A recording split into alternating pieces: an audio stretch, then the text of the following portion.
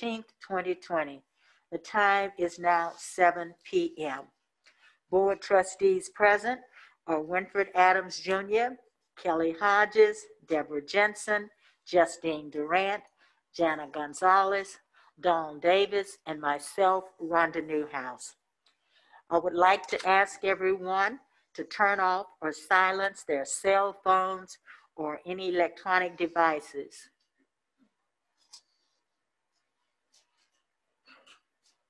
Thank you. At this time, I'd like to recognize Trustee Dawn Davis, a retired captain of the U.S. Army, to lead us in the Pledge of Allegiance.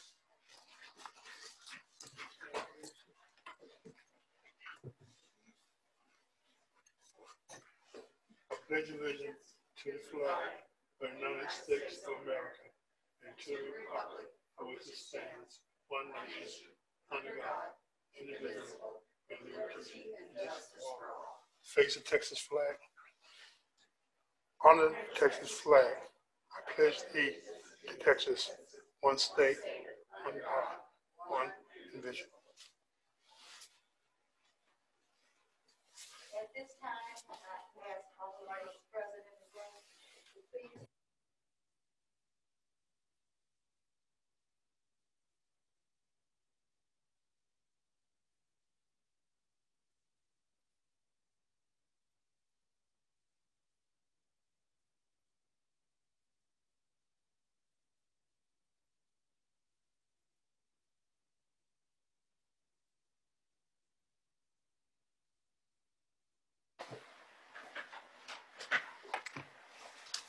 Thank you, everyone.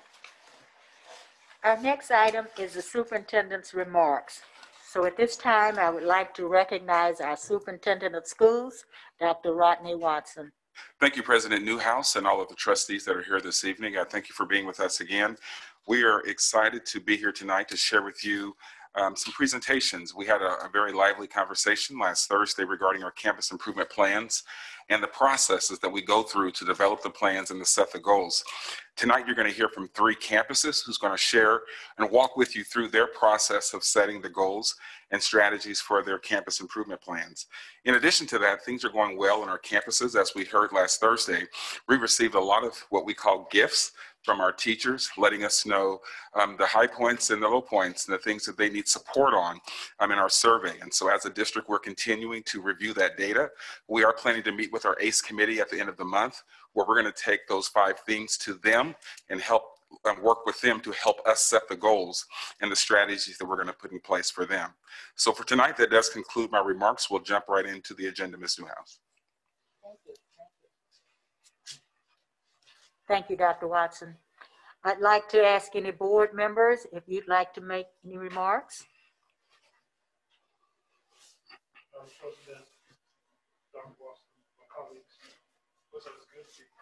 Be sure to turn on your mic. Turn your mic on. Once again, can you hear me now?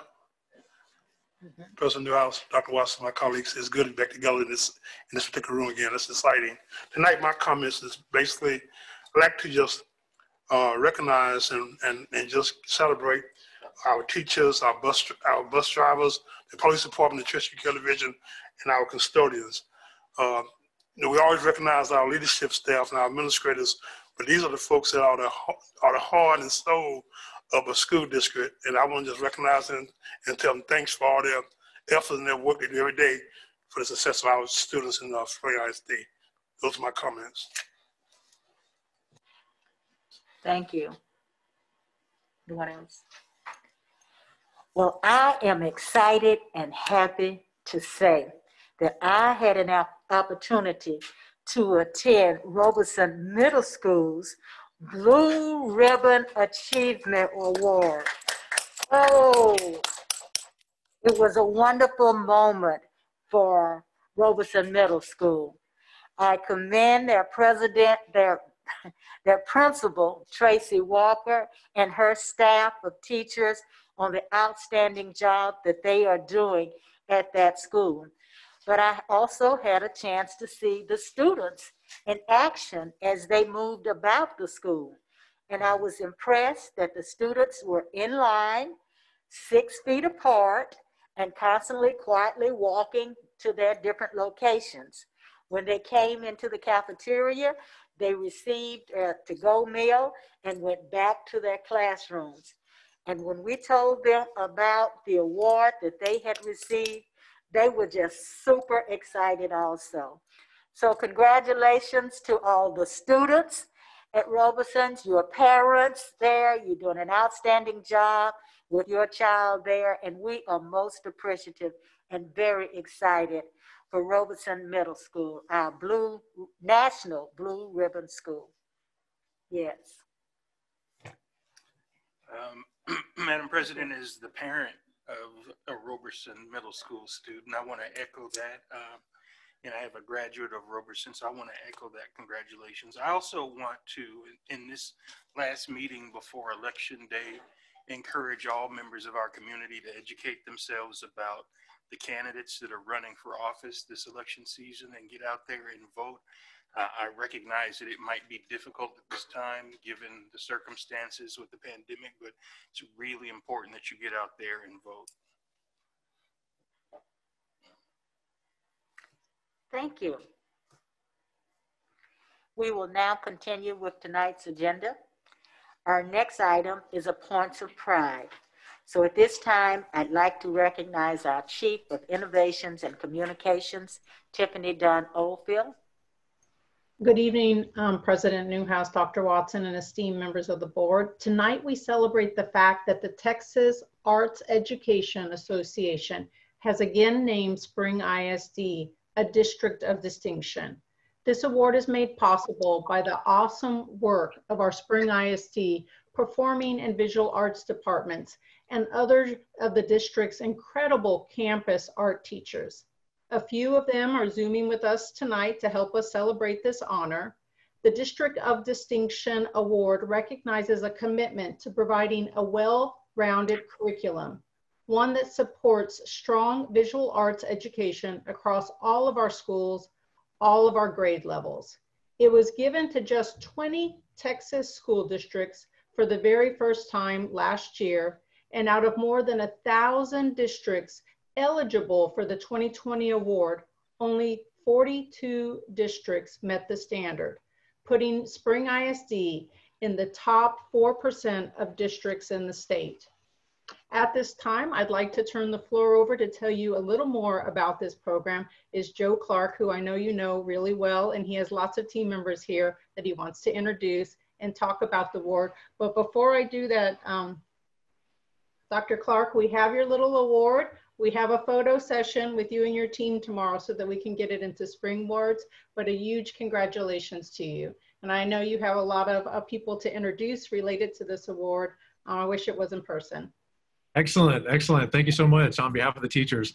Good evening, President Newhouse, honored trustees, and Dr. Watson. For the second year in a row, the Texas Art Educators Association has invited every school district in Texas to participate in this most rigorous evaluation system that anyone has ever developed for, to date for a visual art department. TAEA has developed 12 hard criteria for districts to meet.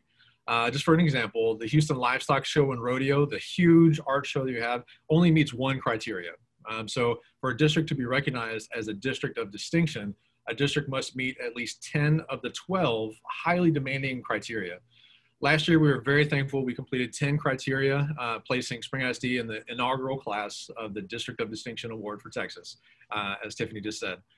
This past year, during March and April, we had only completed 8 of the 10 required criteria. As schools began to close, as we were trying to determine our next steps as a district, our visual art teachers were trying to figure out how could they provide these opportunities for our students? Like, how do we still go out and provide these great exemplar things for our students and complete the last 2 criteria needed for this evaluation?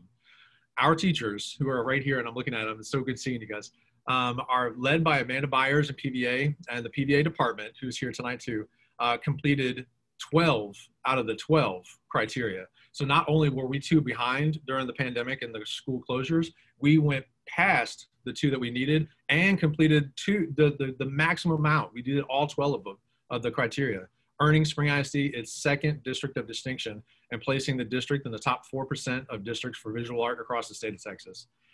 Now, while I hand the mic over to Amanda, and she can introduce a few of the teachers who made this possible, we have a surprise for you guys. We do have a gift for you. So Jeremy, at this time, if you don't mind helping out, we do have a gift for all the board members and Dr. Watson. So Jeremy right now should be making his way over to you guys, and he's going to give you guys a lapel pin. And so just as a word of caution, so everybody that gets this is a district of distinction.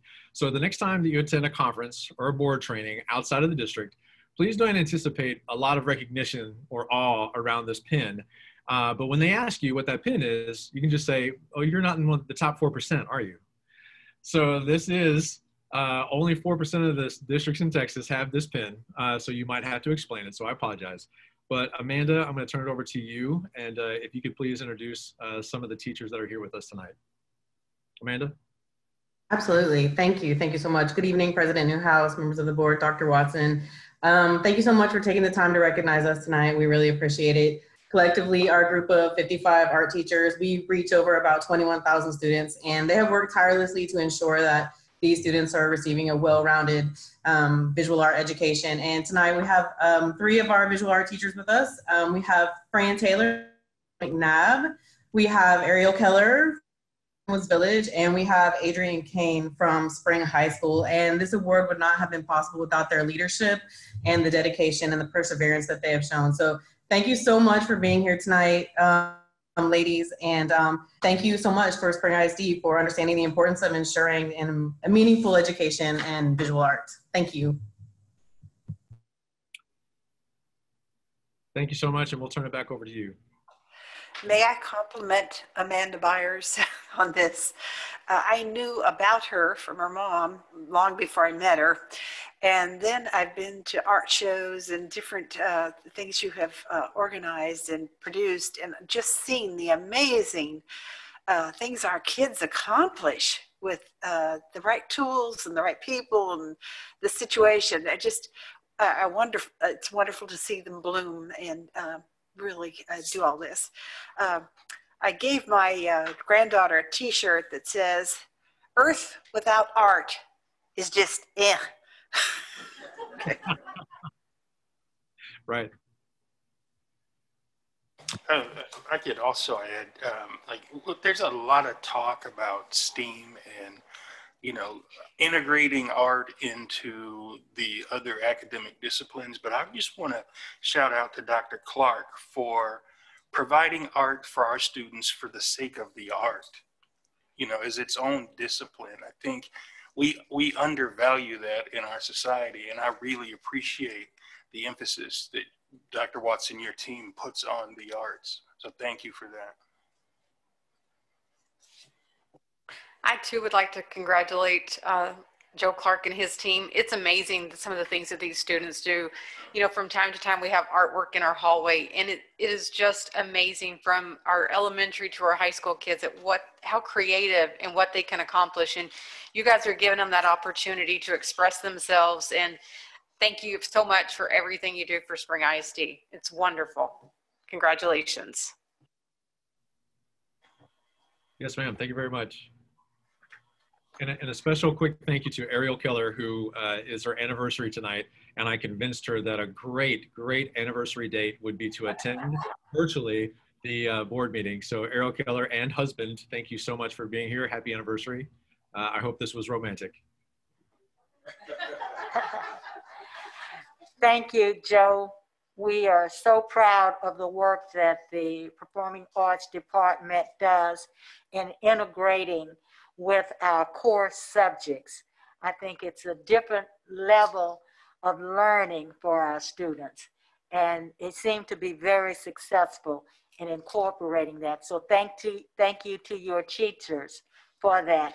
And Amanda and Joe, the next time we get to go to a conference, if that's anytime soon, I'm definitely going to wear my pin, because I like to brag on Spring ISD. So thank you. As we continue tonight, our next item is a recognition of outstanding employee service. So at this time, I'd like to recognize our Executive Chief of District Operations, Mark Miranda. Thank you, Board President Newhouse, Dr. Watson, members of the board. It is really an honor and a privilege to be able to celebrate the service of 2 of our long-term employees. We would normally be able to do this in a banquet setting, but times as they are now, we're really happy to be able to do this now here in front of all of these witnesses. And so I'm very excited. Both of these ladies that I'm about to present to you have served Spring ISD for 40 years. And so we're really excited to be able to present this. And I do have a couple of awards to present them. We'll get them to them personally here soon. But the first employee to recognize is Mary Sneed. A little bit about Mary, 40 years. And she is most recently from Northgate as a librarian. Her principal, Christy Brown, is also online with us. And so Mary, virtually and online, I would love to be able to present this award to you. We are so proud of you and so thankful for your service to the school district. I could see you there waving, and I'm so thankful for that. The dedication of these individuals cannot be overlooked. 40 years of service, just an amazing time. I didn't know if Mary or Christy or anybody wanted to unmute for just a second to say hi to the board as we're recognizing you tonight. Good evening, board and Dr. Watson, and thank you for this award. And yes, I started in 1979 at Bamel Elementary doing my student teaching in Spring ISD and was hired at Bamel, taught at Jenkins, Marshall, and then last at Northgate Crossing, opened Northgate Crossing and opened the library there, and was very proud to do that. And thank you, Mrs. Brown, for being here tonight too. Thank you very much. I'll just add a little bit. Mary is the kind of employee that a principal dreams about having. Her dedication and her work ethic and the relationships that she builds with children is second to none. She was our librarian, but she was so much more than the keeper of the books. You know, she was a fabulous reading teacher, and she did an amazing job of piquing the interest of children and making them want to read and want to pick up a book that maybe she had previewed or told them about. So because of her, there are many, many grown people out there that are now readers because they had Mary Sneed as their librarian. So it was a pleasure and an honor to be her principal. Thank you very much. Mary Sneed, let's congratulate her. There's lots of noise going on over here. We're clapping. You might not be able to hear us. So the second person that we would like to recognize tonight is Pamela Kirby. She is a dyslexia teacher, 40 years with Spring ISD. I believe she has 48 years of overall service as a teacher, and we're very excited. She's out of the Student Support Services Department, and Ty Bailey is also here representing her as well as her supervisor. Pamela, thank you so much. We honor you and your 40 years of service to the school district. Please unmute if you'd like and say hi. Ty, you may also. Pam, it's the bottom left corner. Pam says thank you. She doesn't really like accolades, but I would like to say as her supervisor, she's vital and valuable. She's very dedicated to student learning. As a dyslexia teacher, she's very passionate about struggling readers. She's all about the students, and we appreciate her as a teammate. And I'm so blessed to be able to work with her. Thank you. Thank you. Some of you may notice that comments are also coming in from other principals who have worked with both of these ladies before, and just congratulating them in their service to Spring ISD. Thank you so much, Ms. Kirby. We appreciate you. I can't wait to get these awards. They're beautiful awards. I can't wait to get these awards to you. Thank you, President Newhouse. And thank you, Mr. Miranda. This is quite outstanding, quite an accomplishment to have 2 employees with over 40 years of service to our district. We are quite impressed. Thank you both to Mrs. Mary Sneed and Ms. Pamela Kirby. We want you to know we appreciate all that you do for our Spring ISD students. Ms. Sneed and Ms. Kirby, thank you. You might not be able to see the smiles behind our masks, but I'm smiling ear to ear, I promise you. Thank you. For our next item, points of pride for recognition for Robeson Middle School for being named a National Blue Ribbon School. So at this time, I would again like to recognize our Chief of Innovations and Communications, Tiffany Dunn Oldfield. And Tiffany, I hope I didn't take all of your thunder away, but I was so excited to be there that day to see it in person. Absolutely not. It's good that we started the celebrations early on in the meeting because this is a really, really big deal. And I know everyone that is here tonight in this meeting knows what a big deal this is. So to have it on public record, my team always drafts me these little talkers because they really want me to get these messages across so that we can get coverage on this. So this is a really big deal. I'm so glad the celebration started early on. We've been celebrating since this announcement was made. But as you were mentioning, our second point of pride this evening recognizes Edward Robertson Middle School, because as was noted, which was one of only 367 schools in the entire nation recognized as a 2020 National Blue Ribbon School by the U.S. Department of Education. This prestigious award was awarded to just 26 Texas schools this school year, which recognizes academic achievement and the closing of achievement gaps. That's what the Blue Ribbon Award is about. In addition, Roberson was only one of 3 Texas middle schools to earn this honor this year, and the only middle school in the entire Houston area. The TEA nominated Roberson for the award based on both overall student performance and the school's work for promoting greater equity and closing achievement gaps for lower income and minority students. With the announcement of this year's winners, Roberson became the district's first Blue Ribbon honoree since, 1993, 27 years, when Spring High School earned the award. Anderson also won it in 1990 for those who like that trivia for the district. But so 27 years since the last Blue Ribbon Award in the district. This is a really big deal. With its unique math, science, and fine arts pathways that balance high academic expectations with real-world applications, the program at Roberson cultivates a sense of collaborative ownership and a close-knit academic community among students and staff. The National Blue Ribbon Award for Roberson is the result of the extraordinary efforts of so many people associated with the school: teachers, administrators, counselors, support staff, and others. We're happy to have with us here tonight Principal Tracy Walker, along with Roberson's Associate Principal and 8th grade Assistant Principal, Cecilia Brumsley. Both of them have poured a lot of their heart and soul into making this award possible.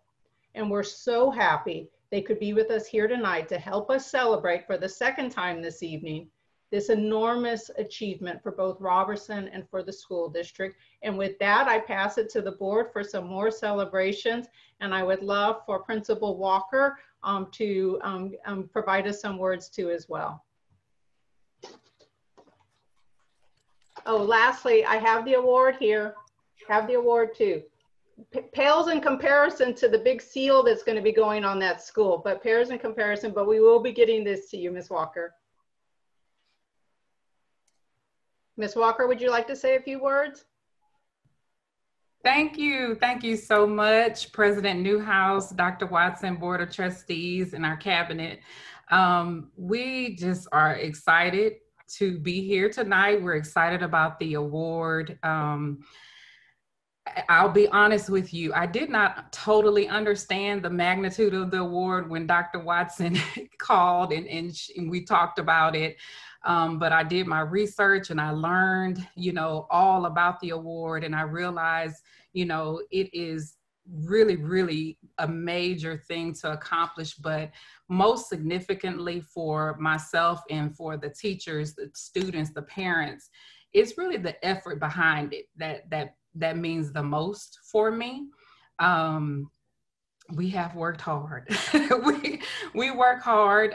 We're not perfect. We aspire to, be the best at what we do because of our students. We're excited about the award, but we really want to just be able to offer what's best and unique for our scholars. We understand that Robertson is a school of choice, so we thank our parents, Dr. Watson, Board Member Adams, and all of our parents in the community for choosing to send students to Robertson. And so with that charge, we understand that it is definitely our responsibility to push the envelope at all times, remain innovative, and just offer something non-traditional for students. And so I think that I just want to just say thank you for all of your support as a district and a community, and we're going to keep working.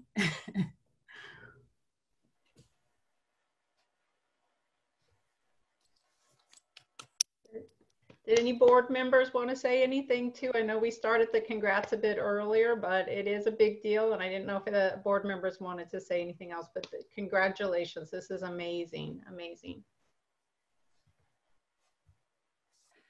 I just wanted to add that when I visited Robertson, it was amazing how much the students worked as well as the teachers, because I saw teachers going between groups of students who were in the hall working on different science projects, and in the room, they were floating from area to area, and all the kids were on task. As a former teacher, that is just phenomenal. I don't know if anybody who hasn't been a teacher can appreciate what that is. It meant to me that the kids were absolutely self-motivated and really interested in the work they were doing. And it's just, I think you've got the magic thing going there, Ms. Walker. Thank you so much.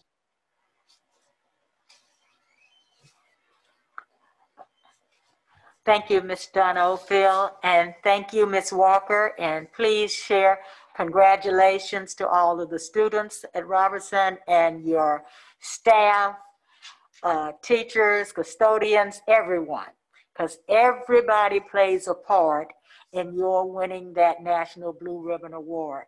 So please let them know how grateful we are for all of their hard work. We appreciate you. Thank you. Thank you again. Mm-hmm. Our next item is agenda participation. This item allows members of the public an opportunity to speak on agenda items before those items are considered by the board. Mr. Brinkley, do we have anyone registered to speak under agenda participation tonight? No, Madam President, we do not. Okay, thank you. So we will continue with our agenda. Our next item is the public hearing for the Spring Independent School District State Financial Accountability Rating. So at this time, I'd like to recognize our Chief Financial Officer, Ann Westbrooks. Thank you, President Newhouse. Good evening, members of the board and Dr. Watson. Tonight, we will discuss the Financial Integrity Rating System of Texas, which is commonly referred to as the School First Report. The law requires each school district to prepare an annual financial accountability report within 2 months of receiving the official ratings. Each school district must announce and hold a public hearing to distribute the results of the report. A copy of the report is included in your board packet on page 13. The School First is a financial accountability rating system that holds school districts accountable for the quality of their financial management. It's designed to encourage better management of financial resources in order to ensure that the maximum amount of funds are made available for direct instructional purposes. This rating system was used to assess the district's 2018-2019 fiscal year and consists of 15 base indicators that analyze trends related to financial management efficiencies. The first 5 indicators are answered with either a yes or a no answer, while the remaining indicators are assigned a point value. Each indicator is weighted equally with the exception of the first 5. Failure to comply with any of the first 5 indicators results in an automatic failure. And just as a note, over the last few years, indicator number 5 has not been scored and was not scored as part of this rating either. So it is my honor to announce that for the 2018-2019 fiscal year, Spring ISD achieved a rating of A, which of course is the highest rating and represents superior achievement. The first report also includes 6 required disclosures, and these disclosures will be located in the appendix at the end of the first report. Those 6 disclosures are a copy of the current superintendent's employment contract, reimbursements that were received by the superintendent and board members for fiscal year 2019. And as a note, these reimbursements are related to business travel that was incurred on behalf of when the board members or the superintendent were traveling on behalf of the district in their official capacities. The third disclosure is any outside compensation and fees received by the superintendent for professional or consulting or any other personal services. And as a note, there are none. There's the fourth disclosure is a listing of any gifts that are valued above $250 that were received from outside vendors by the board, the superintendent, or any of their immediate family members. And I'll also note that there are none. The fifth disclosure is a listing of any business transactions between our Board of Trustees and the district, and there were none. And lastly, the final disclosure is any additional information that the Board of Trustees deems useful to the community, and there was no additional information disclosed. A copy of this report will be on the district's financial transparency website this week, so our community members will have an opportunity to read through it and provide any opportunity to ask questions of the board or of the administration regarding what's included in the report. Thank you.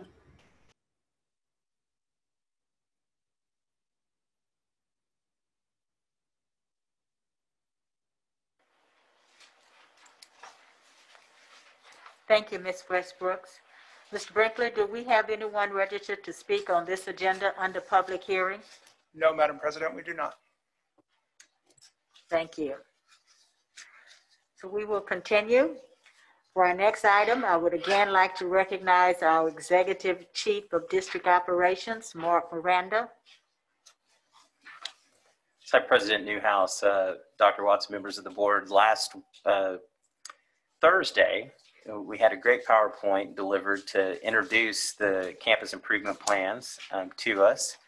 I do believe you have a flash drive and some other information in front of you. What we wanted to do tonight was to be able to share from 3 of our campuses their campus improvement plans to get kind of a feel for what they went through in the development and their strategy that they have for their campuses. So we're going to do that, and we'll go from there. So I have three campuses. We'll be taking a look at Marshall Elementary School with Mike Walker, and then we'll go to Diaco Melendez with Spring High School, and then Corey Leday with Bammel Middle School. So first up for you is Mike Walker, principal at Marshall Elementary School. Mike.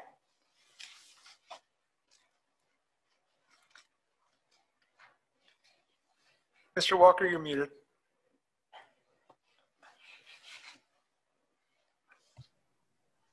Can you hear me now? Yes, sir. All right. Good evening, President Newhouse, members of the board, Dr. Watson, cabinet members, and guests. My name is Mike Walker. I'm the proud principal of Gloria Marshall Elementary, and it is my privilege tonight to represent our elementary principals and present Marshall's Campus Improvement Plan. As you know, all effective plans begin with a comprehensive needs assessment. When reviewing our students' academic needs, we identified specific and intentional strategies to increase their success. Our BOY data, which was an end-of-year test, already identified students who were at least approaching grade level expectations. From this data, we set our goal as follows. In reading, from 29% meets to 44% meets. In math, from 25% meets to 40% meets. In writing, from 22% meets to 37% meets. And in science, from 15% meets to 30% meets. Tonight, I'm going to share some of the targeted strategies that will ensure our students meet their academic goals. Marshall is implementing intentional individual student goals. Our purpose here is to allow our students and their parents to engage with their BOY scores and understand how much they are expected to grow between now and the STAR exam. This is a research-based strategy. As Dr. Doug Reeves stated in Accountability in Action, students need to engage with their own growth goals. This specificity per student also helps student parents to track their progress. This will allow us to have data-driven conversations with students and parents, not just our teachers. Having done turnaround work in the past, the goal is to have the campus exude what Dr. Doug Reeves refers to as a culture of accountability. We will do celebrations at checkpoints and benchmarks for students who have reached their goals. This has been a very high leverage activity that has yielded strong student gains and other turnaround work that we've led. I'm going to go ahead and share my screen. All right. So you can see here, Robert Marzano and John Haiti have been both researched in what teaching strategies make the biggest difference to students' results. Marzano's findings are based heavily on student design assessments, while Hattie's findings make more use of standardized tests. While they have used different methods and terminology, they agreed on these 8 powerful strategies. So the first strategy is a clear focus on the lesson. And this means that it makes sure that students know what they're supposed to learn before they even begin learning. And number 2, offer overt instruction. This is basically direct instruction, but it includes practice and it makes sure that we show exemplars. Idea 3, get the students to engage. This allows the students to connect learning to past learning. So you make sure that they actually connect what they're learning now to what they've learned prior to. And then of course, idea 4, giving feedback. This gives students precise information on how they're progressing in their work. Idea 5, multiple exposures. This lets students see learning concepts several times in different formats. Idea 6, have students apply their knowledge. This requires students to use what they've learned to solve real-world problems. Idea 7, getting students working together. This allows students to engage in cooperative learning. And finally, idea 8, build student self-efficacy by ensuring students know you believe they can successfully complete a task. And of course, that you is the teacher. As research-based strategies, the focus is to have students make meaning out of the lessons and concepts that they're engaged in each day. They will be clear on what they're supposed to learn, engaged in their learning, and confident in their knowledge and skills. As Marshall Marlin, parents, students, and teachers partner together to complete each of these big ideas, we will see increased student learning as measured by our progress monitoring trackers. As you can see, I presented one of the high leverage strategies from the Marshall CIP as to not take up all of the time in presenting. I will now turn this over to Spring High School's principal to share some of her strategies. May we ask questions at this point? Absolutely. Okay. Yes, ma'am. So you don't get off that easy, Mike. Mr. Walker, Yes, I just love your 8 big ideas. I'd like to ask a little bit more about a couple of them. yes, ma'am. I love the idea of getting students to engage. You said that's where they meet the real world, Right. so that they find, can you give me an example from your school in any subject area? Right. So the idea is with the engagement, the idea is to maybe connect the work that they're doing now to something that they've already done. I mean, there's a lot of ways to engage, but one of the big pieces we're focusing on is making sure that we engage them by getting them to connect what they're doing now with something that they've done before. So it could be integration. I mean, of course, we're doing the Kale at all of our lower grades in particular, but we mentioned that with what Mr. Clark is talking about, but how do we connect all of the things real world to what they're currently doing to make meaning out of the work? Because a lot of times if we just do things in isolation, then the kids really don't have any understanding of it. Why does this matter? So it's about really, all of these really work in tandem because it's really about setting up the lesson, all of those pieces. I mean, I'm going old school now, but when we talk about, you know, Dr. Madeline Hunter and that whole piece. So yes. Projects, yeah, I think those stories. connections are so important that you're describing. Also, having been a high school teacher, I frequently got the question, why do we have to learn this stuff? Yes, ma'am. I doubt that the kids, once you ever ask that question, it seems like their education is so tied to the real world. So I'm excited about that idea for your kids too. Yes, The other idea I thought was really interesting you put on here was the number 8, build students' self-efficacy, because when I was doing workshops with teachers, one of the things that really stood out is that students who say, that teacher gave me a C, and then other students would say, I made a C, I'm going to have to study harder, I'm going to have to work harder. Guess which group of students was far more likely to succeed? I think you really are hitting a big one there. So congratulations and good luck this year. Thank you, ma'am. Thank you, Mr. Walker. Good evening, President Newhouse, Board of Trustees, Dr. Watson, and Cabinet.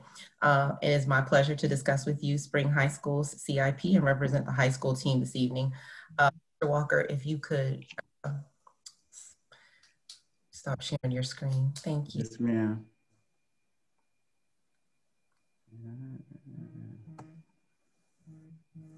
Thank you very much. So I'm going to discuss Springs High School's plan. I actually, you have it to reference, but I want to talk first about the needs assessment. One of the things in this pandemic that we really looked at when we were developing the CIP was a needs assessment from a completely different lens.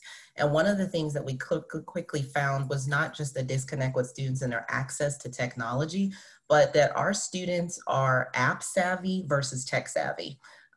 We often assume that students, because they're millennials or growing up in the 21st century, know how to navigate through technology. Well, they know how to navigate the apps on their phone, but not necessarily always the technology that's needed to translate over into the educational arena that we learned in the spring. So in our needs assessment, we really looked at meeting kids where they were for the 21st century and making sure that we're creating lessons and goals and strategies that embody that for our campus and for our high school students as they make that transition to secondary, post-secondary education for us.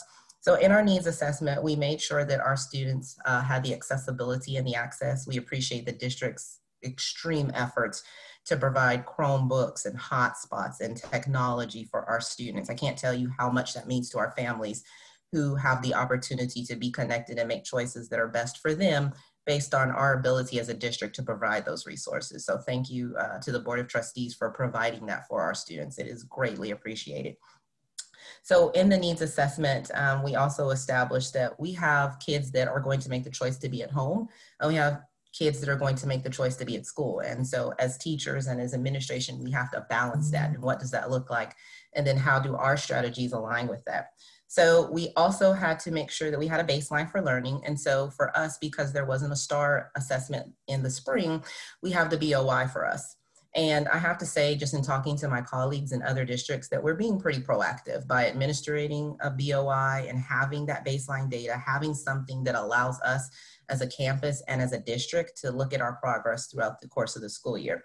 So we're taking the baseline data from the BOI and looking at our 2018-19 STAR data as well, and then making a determination of what our goals will be. And for us at Spring High School, our academic goals are to go from, in our English 1, go from 19% on the BOI meets to 40% on STAR, 3% masters to 13%.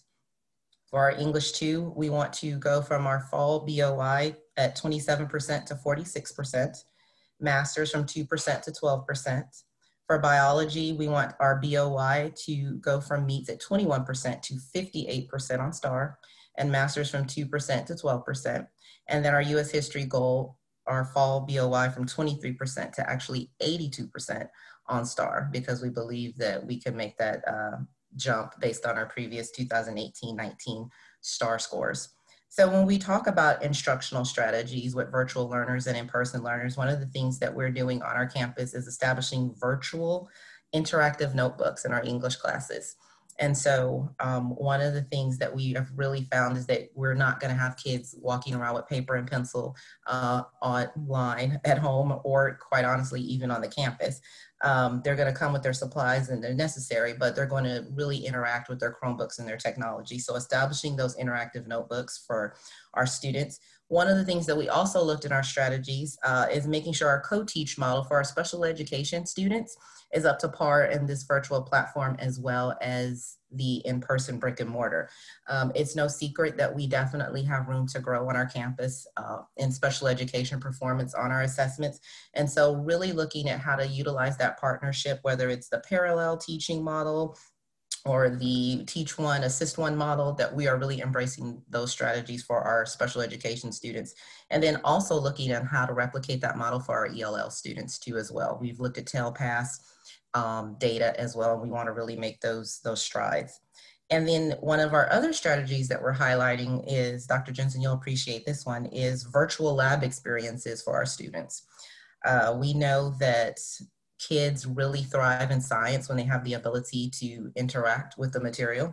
And so establishing those virtual strategies, those virtual labs, we're even using TikTok. I can tell you phosphate, compound sugar, wait, I'm losing the dance. It's phosphate, compound sugar, something. I had it the other day, but the kids did really good on the quiz. We made a TikTok for them and just really meeting them where they are and helping bridge that gap. And our teachers are really embracing it.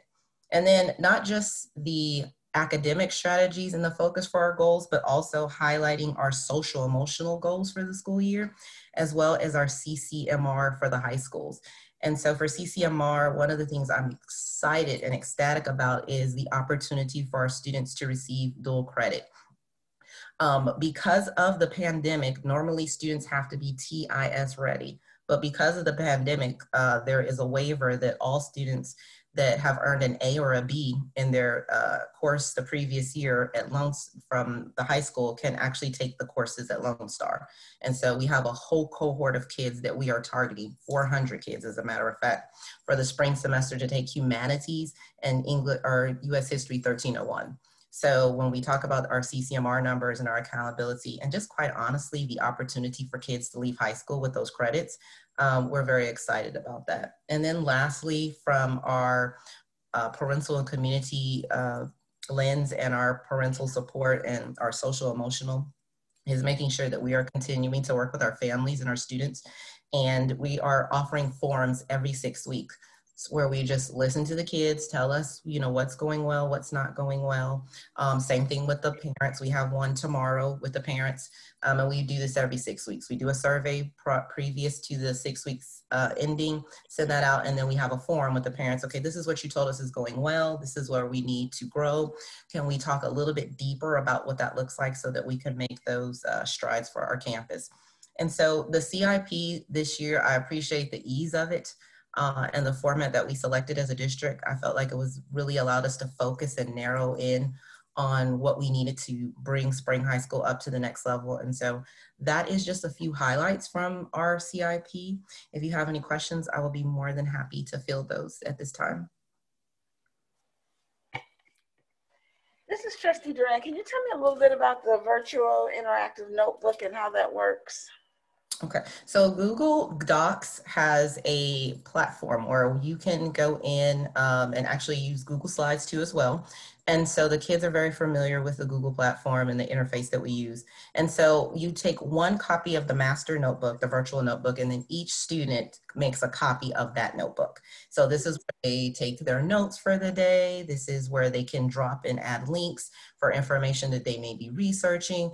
They can also create their interactive notebooks, and the teacher can go into the notebook and make comments on their work. The students can go in and make comments to each other's work. So if you think about an English class and students doing writing and doing peer review, you have the ability for students that are at home to actually be interacting with the student that may be sitting face-to-face in the classroom and offering feedback and input on their writing. So the kids really like it. They can take it everywhere they go. It's in their Chromebook on their phone. So they can even be in the cafeteria discussing it and working on it in real time. That's fantastic because it gives them, that's what I was seeking, if it gives them an opportunity to interact with one another, because virtually a lot of them are missing that interaction. And so this is an opportunity for them to be able to do that. That's fantastic. Thank you. Thank you. I'm a little late to this, so forgive me, but I'm looking at the Marshall Campus Improvement Plan. I'm looking at page 4. And I have some questions about how we set goals. I'm looking at, for reading, for example, for grades 3 through 5, our plan was for 10% growth at the meets levels on STARS. But when I look at how this is broken down, it looks like we're sort of planning. Oh, I don't see where we're addressing the achievement gap. And so we have our goal for our African-American students is 48% meets. That is outside of SPED, that's the lowest expectation we have. It's lower than the English language arts expectation, which is only 5 points lower than our expectation for white students. And so I'm wondering how we arrived at our goals in our campus improvement plans. I know it took me a while to get to this, so it might be. Did you want me to speak to that? Yes. So just for Justine, the link that I was trying to access it through the link, and the link either is really slow or I couldn't access it, but I was able, there's a flash drive they provided us. If you can get somebody to plug it in, I had to get mine plugged in the back. Okay. Yes, sir, Mr. Walker. Yes, sir. So those are the federal targets. So what we normally do with those is we add, just like I did for the overarching goals for the meets, we add 15. Our goal is to always add 15 points. So that's where we arrived at those. Whatever they were last year, we push them up 15 points. So my concern, Mr. Walker, is that for our African-American students and for our Hispanic students, we need to do a bit more. So what it looks to me like we did was we had the kids standing at the fence trying to look into the game, and we put the same box under everybody. That's what it looks like to me. And as a parent, that's of concern. Okay. So yeah, like I said, we really just set those targets to add 15 to wherever they were the year before. So I totally understand that. We definitely want to outshoot all of those goals for all of our students. But the state sets the threshold for what, you know, the original targets should be, what we need to meet. So My concern is that whatever the state guidelines are, it's not enough for our children. It's just not, it's just insufficient. We're leaving African American and Hispanic kids behind. And if, you know, whatever the state's plan is, I feel like we need to do a bit better than that. And if I'm speaking out of turn here, somebody please give me some pushback. But I see us planning to have an achievement gap. And it might be a goal that is out of our reach, but I do believe we have to be more aggressive in goal setting to close the gap. We can't keep doing the same thing we've been doing and setting the same expectation for everybody and not closing that gap. Mr. Miranda. So I definitely understand what you're saying, Mr. Adams. So one of the things that we can do is, as we're looking at setting the goal for all, it kind of goes back to, I think something that a comment that someone had made a while back about a BHAG goal. In previous years, we've set goals for all kids to be at the same level, and it was unrealistic, and that did not happen. And so what I hear you saying, on which we agree as we're looking at equity across, is that as we're looking at the goals, we also have to keep in mind of the other special populations or subgroups to ensure we're not unintentionally causing some, based upon the expectations we have for certain groups, to be lower.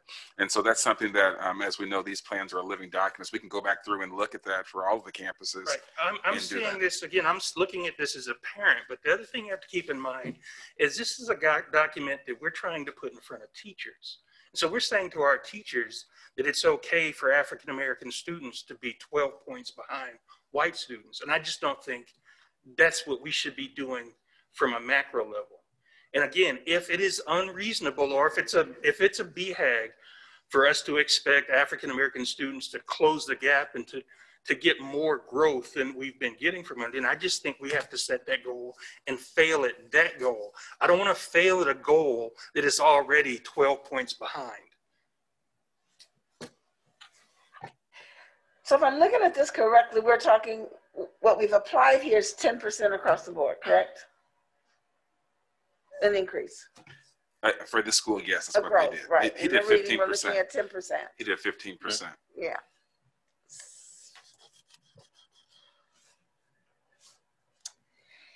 So absolutely, we'll go back through, and Mr. Miranda will work with the campuses to look at that and to set those so the goal per subgroup is commensurate with all of them. So can I ask something that I don't know how obtainable it is, but I want to be consistent about the growth that we're asking them to make. So I don't think we should shift that around, but I think is there another area or another way in which we can attack that gap and close that gap without setting various goals. I think we should, I'm happy with setting a percentage for all. Yeah, they're definitely. But I also understand what Trustee Adams is saying, that we do still need some sort of measurement to address the gap that we see between our students. Absolutely. And is there another area in which we can incorporate that in the plan?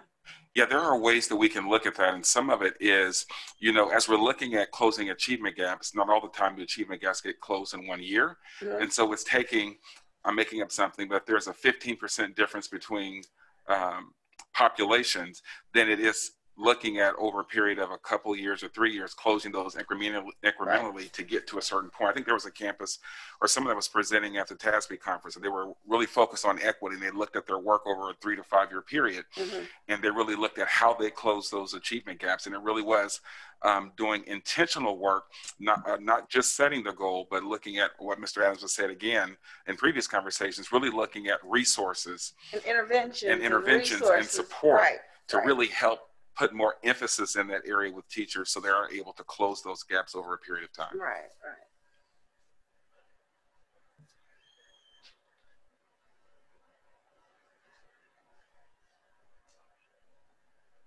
Mr. Miranda, did you want by any chance for Dr. Cobb to talk a little bit about some of the goal setting and how the overall goal setting also gets at some of the district's goals for closing achievement gaps? Yep, I did see Dr. Cobb jump on. I do think she has some thoughts on this, so thank you. Dr. Cobb. You're on mute. Let me try that again. Good evening, everyone. I think all the points made are valid ones. I think that we are challenged by domain 3. That is what I think Mr. Walker based his numbers off of, which creates that inequity in the goals that are being set by the state. And I think it's important that to all of what you are saying is that we do need to focus on that. And I think you'll see that you saw that probably as you finally got a chance to dive into that binder that we provided you, that we're going to be analyzing the data systematically to look for the gaps that not just the African-American gaps, but there's also gender gap or sex gaps between groups, and then by ethnicity, by gender or sex. That is also occurring. The special ed gap, of course, is a huge one, and one that we need to address thoroughly and systematically. And so I think as we go through this school year, you'll be seeing us intentionally bringing those gaps up and having conversations instructionally about how that can be addressed, as well as anything that we have systemically that helps bridge those gaps, or in the other terms, also creates gaps that are unintentional. Thank you for that, Dr. Cobb. I think my concern is this is a document that we produced, and a continuation of the gap is embedded in the document. And we have to be more mindful of that, I think. We completely agree, but I know the source from that is domain 3 for TEA. So just so that you know where the come from is, that's the come from, but we hear you loud and clearly that we need to rise above those gaps that they've created for us. So is it not possible for us, would it have been inappropriate for us to, again, adjust the size of that box that the child is standing on? I think Dr. Watson's point earlier is the most valid one, is that a year time, maybe for some gaps will be too hard to do in a year. However, over time and with some systematic focus, it's not unreasonable to ask. Thank you.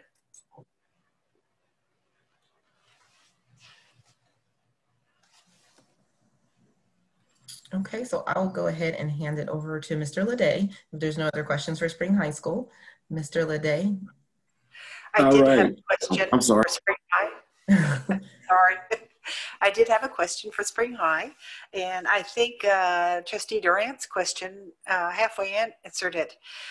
With your kids taking dual credit courses, which are really challenging,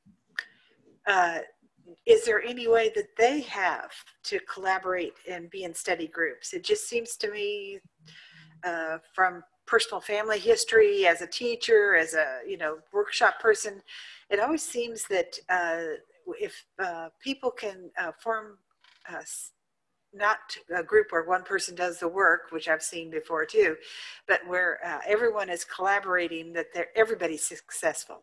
So I'm just concerned about other academic areas where the dual credit courses are going on.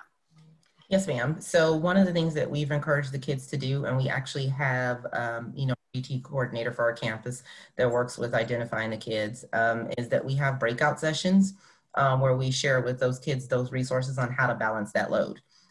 Because kids that are in dual credit are often in advanced placement classes as well. Some of them are taking 5 or 6 classes. I'm watching it happen with my own 15-year-old daughter. And they are actually utilizing Zoom and Google Meets, and to be honest, have been doing it for quite some time. With each other, working together. We kind of have what we call like the little coffee chats, where we have the kids come in, discuss with us, any concerns.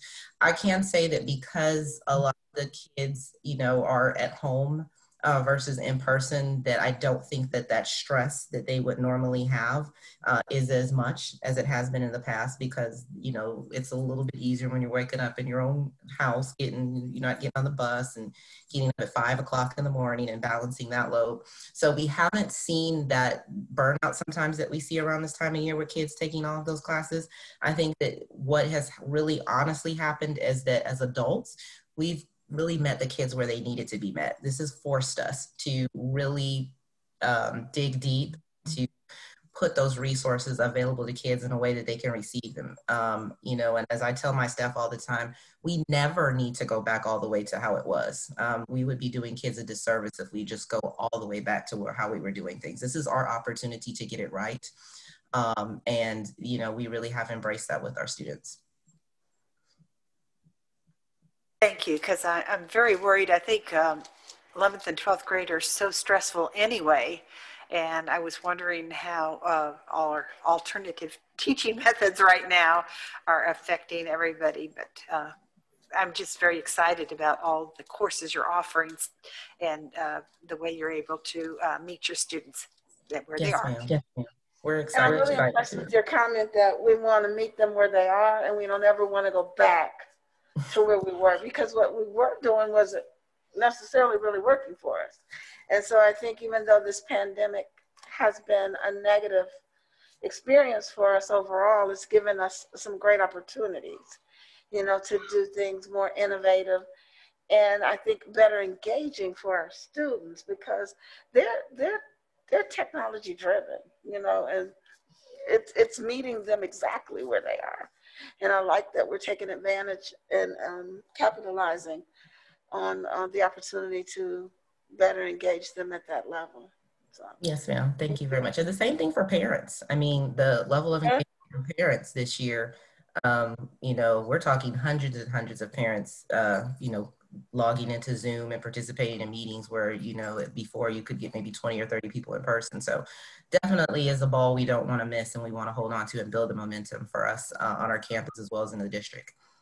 Yeah, and we were already kind of ahead of the game in our district and having a virtual school already in place. And so just being able to build upon that is exciting. So I had a question. I hope this doesn't take us off course, but how are we checking in with the kids to get feedback from them to see how they're feeling, if they feel like they're learning? I mean, are we doing some sort of daily or weekly check-in? And is that data being shared and analyzed so that we can adjust what's working and what's not working? So Ms. Melendez, we're going to call you Ms. Carter. Ms. Melendez, will you talk about, I know you had shared a few minutes ago how you do your surveys with your students and check-ins. Talk a little bit more about how you all do that as well. So for us at Spring High School, of course we have, you know, we start almost all of our classes with good things. You know, just the social, emotional, how are you doing? To start our class off. But more specifically, what we do offer is our kids were part of the establishment of our vision on our campus. So actually in the summertime, we had kids that logged in and they talked about, you know, what they wanted Spring High School to look like. And we really took that to heart. They talked about things from, you know, I want adults to assume the best about me, to I want to be involved in, you know, when teachers are making lessons about things that I'm going to learn, you know, I would love to have some input on that.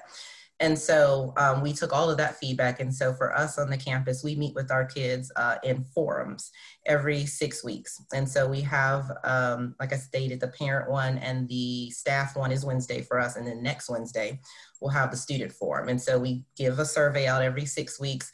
And they're basic questions. It's no more than 10 questions, but it's, you know, have you reached out to an adult and somebody has returned, you know, the message or reached back out to you in less than 24 hours? Is there something that you need from a teacher that you haven't been able to get? How can we specifically interact with you virtually? One of the things that we're doing Friday is a virtual pep rally. You know, and it sounds kind of crazy, but, you know, we have the band, we have the cheerleaders, we have some of the staff doing TikToks. We're ready because this is the year we're beating Westfield.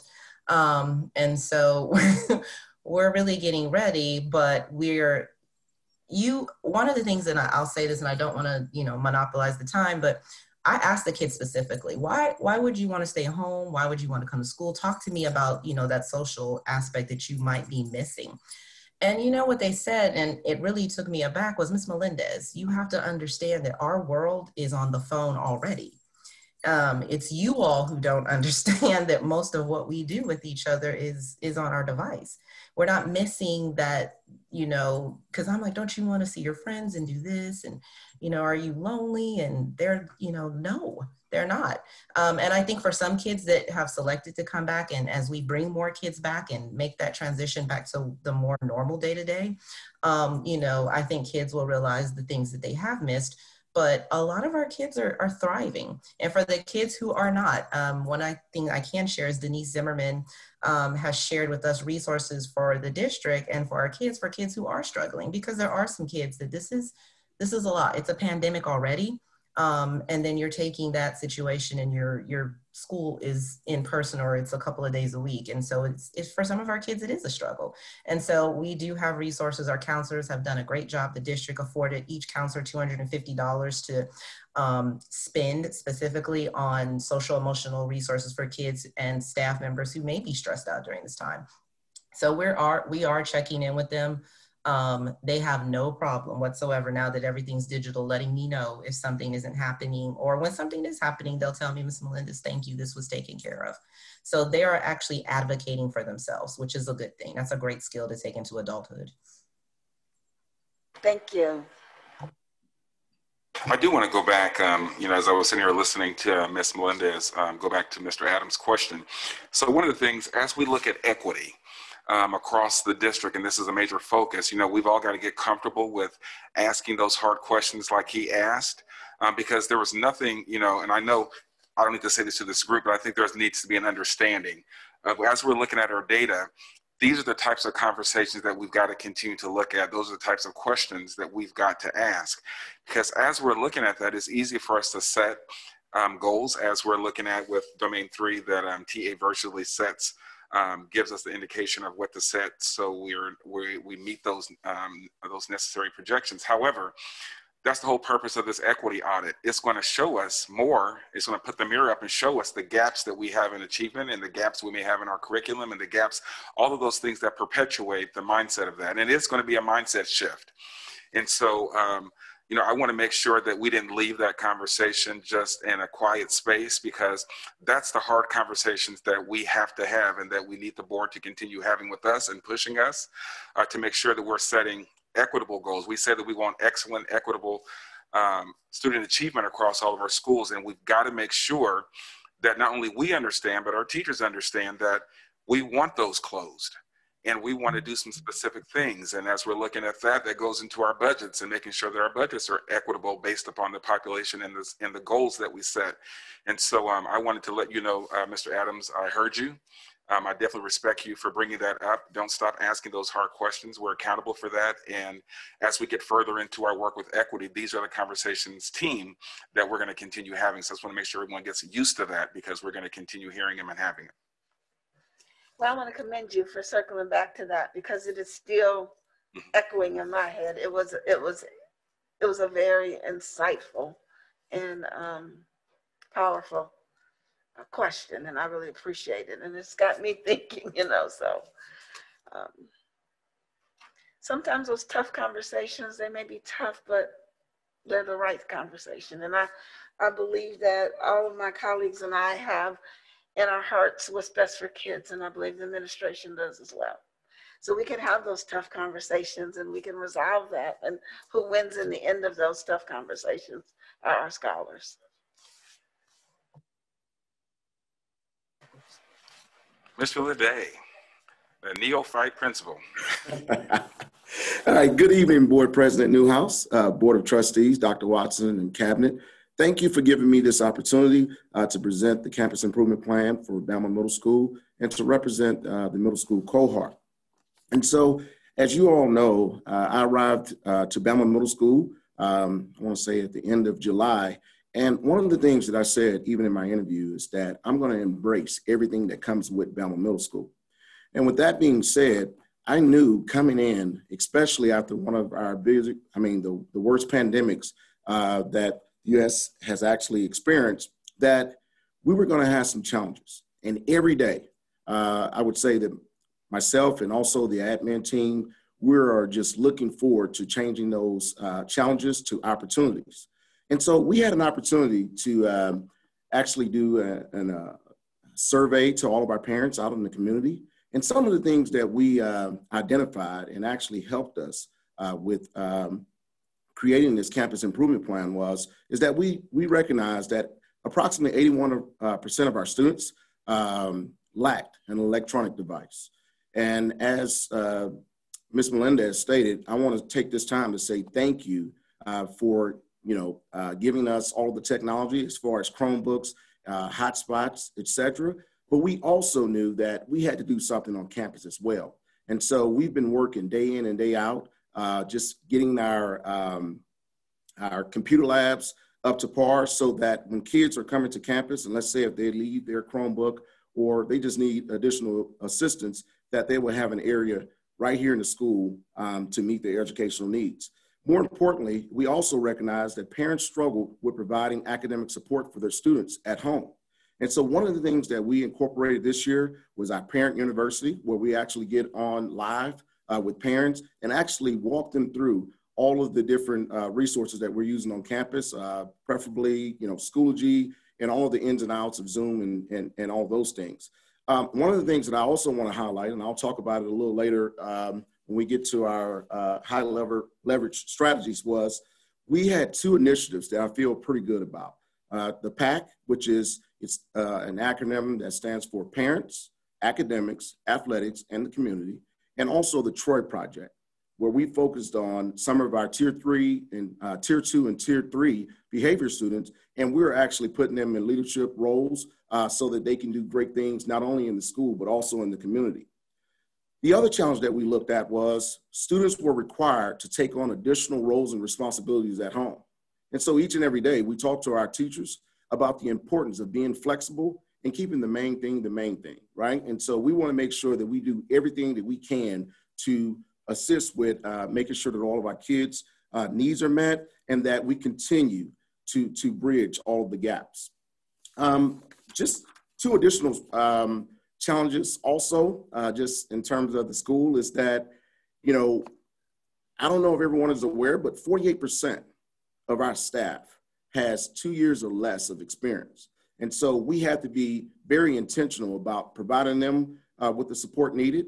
And so my team has actually put on different surveys throughout the campus and just basically soliciting feedback from our teachers and actually asking them, in order for you to bridge these gaps, what do you need to be successful? And so I am pretty excited. I am very excited, about our professional development calendars that we are actually incorporating to address initial instruction, but more importantly, to assist all of our new teachers on campus. And so with all of that, we basically took all of that feedback and data, and we actually created our academic goals for the upcoming year. And so by June of 2021, or let's just say for the 2020-21 school year, our goal is, from reading, grades 6 through 8, is at the MEAS level to raise student achievement from 21% to 31%, math, grades 6 through 8, from 18% to 28%, and writing from 14% to 24%, and science, 22% to 32%, and last but not least, social studies, from 12% to 22%. And so now I want to take the time out to just kind of highlight some of the high leverage strategies that we actually chose for our campus improvement plan. And I'm gonna be honest with you, I'm excited about all of them, but more importantly, I'm excited about our multi-tiered system of interventions. And so again, we're gonna go back to our BOY data, right? We knew that that was the baseline data. And so a lot of times people are looking at the percentages and scores. But one of the things that we realized is that at the beginning of the year, we have a large, I would say a nice size, nice group of students that are actually at the approaches level, right? And also at the meets level. So one of the things is we went through our data and identified those individual students. And we know at the very least, we're gonna move all of our students that are currently at the approaches level, we know that we can get them to meets. And all the kids that are at the meets level, we're going to push them to masters. And of course, we're going to continue to build on the accomplishments of the kids that are currently displaying master level performance. And so in the campus improvement plan, one of the things that is unique about our campus is that our master schedule allows for all of our students to receive math and reading every day through a double block. And so we feel pretty good about that because that will assist us with addressing our students on the tier 1 level. Also, the kids that were identified for tier 2 and tier 3, they, in addition to double blocking of math and ELA, they also get interventions, reading enrichment, and also numeracy intervention classes. So we feel real good about that. And now we're using Edgenuity as a platform to drive our school-wide interventions. And what that means is this: kids arrive on campus at 9 o'clock. The first class starts at 9:40. And so we want to maximize instructional time. And so what we're going to incorporate is the Patriot Power Hour from 9 to 9:40, where we have already identified different content areas for every day of the week. So then that way kids can get on Edgenuity and they can actually work on courses that have been created by what we consider to be our instructional and tech team and continue to move forward. And so that way kids are not just sitting in class idle, they are actually working towards the goals that I just mentioned.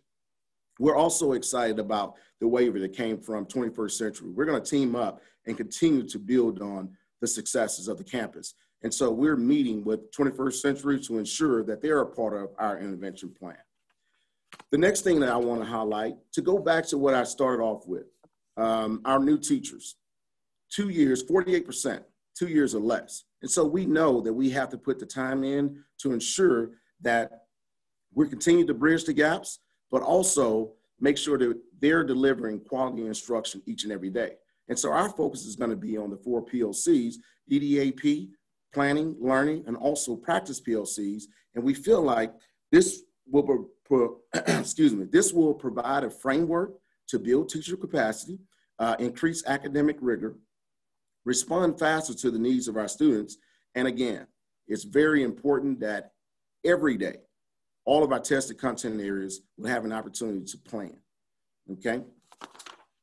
Our next one is just closing the gaps for our ELL students.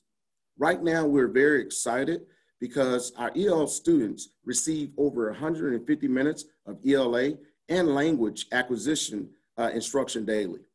The other thing is that we're continuously partnering with our multilingual department to ensure that 100% of our teachers are either SIOP trained or possess an ESL certification. Last but not least, we talk about literacy across all content areas. And so we hired some additional staff, including an instructional aide, to provide additional support in all core content areas. Now, I talked about some of the resources that we've used, like Edgenuity and all those things, but I'm going to highlight some of the resources that we have on campus. And so we also feel very good about the Writers' Workshop that we're incorporating. That's going to be led by our very own Ms. Daphne Wilson, who has already had major successes, not only on the district level, but from the campus level. And she's going to be leading this area. But just to add to that, the master schedule allows for writing instruction to take place daily. Teachers will model writing, engage students in shared writing, and confer with students around their writing. And then we're going to put an explicit focus on grammar instruction to enable success on the revising and editing portion of the STAR. Now, these next two strategies are going to be basically focus on social emotional. And I know that's one of the things that we talked about. During this pandemic, I always tell my teachers, we have to give them a little more. We can't just look at it from, passing or failing, right? We have to do things that are actually bridging the gaps and assisting our kids in the classroom and also in the community. And so one of the things is that our counselors are going into classes and they're delivering the social and emotional lessons to kids. And then right then and there, during that opportunity, kids have, counselors that's in the room with them to where they can just put the academics to the side and actually have real life conversations with them. And so that's when we can find out more about what our kids need, not only from an academic standpoint, but from a social and emotional standpoint. The other thing I want to highlight within this is that the Troy Project.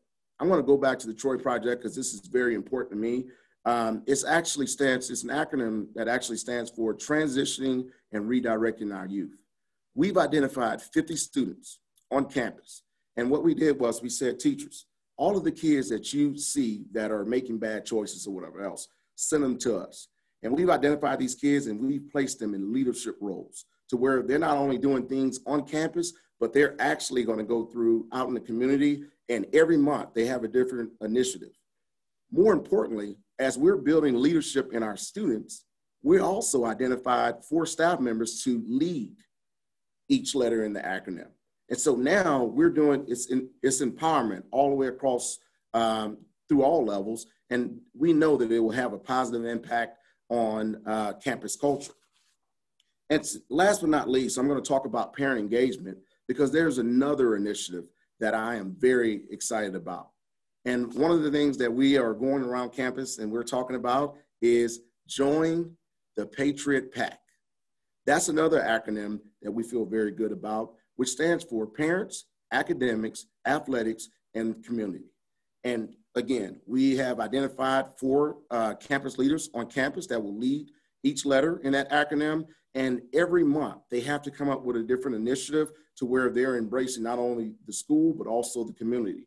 And so we're continually just sitting down, thinking of ideas of how we can bridge the gap and continue to build on, to build a positive culture. And so with all of those things that we basically discussed, we have seen some improvements on our campus. And some of those improvements is increased teacher confidence and instructional delivery. I know when we first started off, teachers were very nervous about how were they going to embrace kids at home and kids that were in the classroom. And so as we continue to give them professional development, we see that they're easing in class and they're starting to embrace all of the challenges. More importantly, we feel that these strategies will have a faster response time to students' needs. Basically, looking at data on a daily basis and making data-driven decisions. We're seeing increased staff buy-in and participation in PLCs. Before, in at-bats, everyone was nervous. When I come in, they were nervous and like, hey, I don't want to present. But now they're getting more comfortable, right? So we're building confidence. And last but not least, we're seeing an increase in parent participation. All those, during the time frame when we had challenges with Chromebooks and all those things, we actually set up drive-bys where we took staff members and placed them on the bus ramps. And so all throughout the day, parents who were struggling and needed additional assistance, they were able to drive by and get a one-on-one either coaching or assistance. And that had a very positive impact on campus culture. And so I know I said a lot, but I'm very excited. And like I said, I'm here to embrace the challenges. And I believe that all of these strategies will yield great results. Thank you for giving me this opportunity to present. And I am ready at this time to answer any questions as needed. Mr. Leday, it's Debbie Jensen here. How you doing? And I was taking notes while you were talking. There's just so many things here, but I'm really interested in your tiered instruction because as adults and as students, I think we've all been in classes where like I was in a ed tech class once where some teachers didn't know how to turn on a computer, whereas other teachers, were just masters already at ed tech. And then the presenter was trying to give a course that was just set, and it was just ridiculous.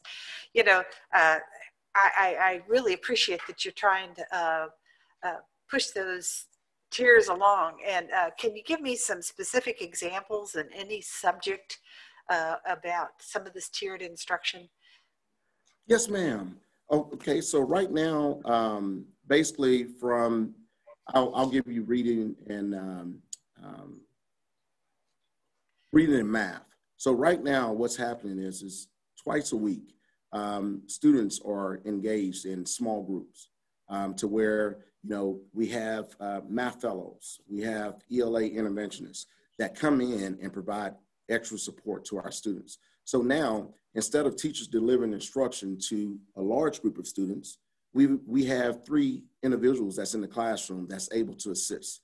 And they get assistance from face-to-face as well as online. And so that's one of the examples that goes with the tiered level of interventions.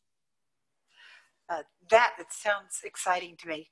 I've observed many middle school math classes, and the most frustrating thing for me sometimes is to see a student who is actually a little slow doing the activity, but they're getting it.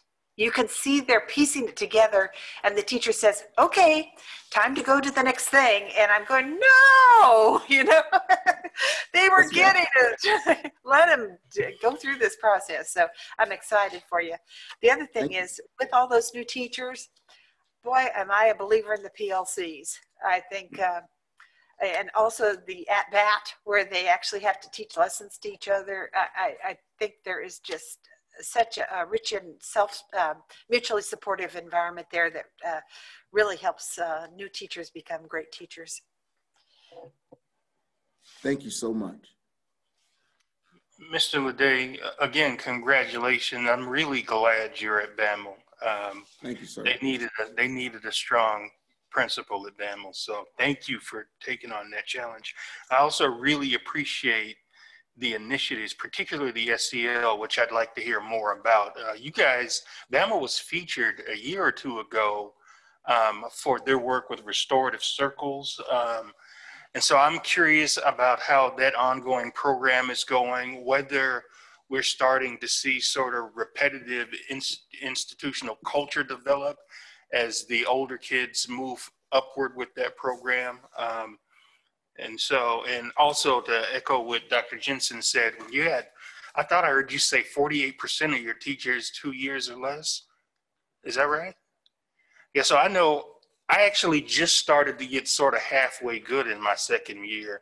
And so the PLCs and the professional development support is going to be really important on that campus. So, but yeah, I'd like to hear a bit more about how SEL is working on the campus.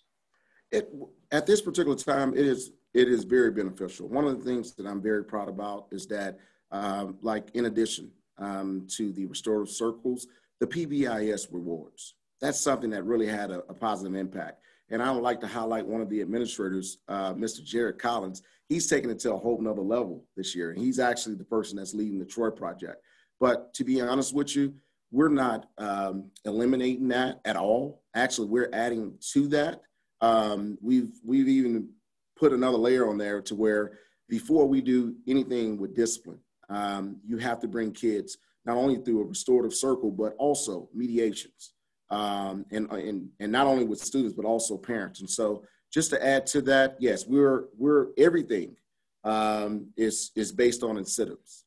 And so we're going to continue to build on the restorative circles, but yes, sir, that thing, we're still moving forward with all of those initiatives.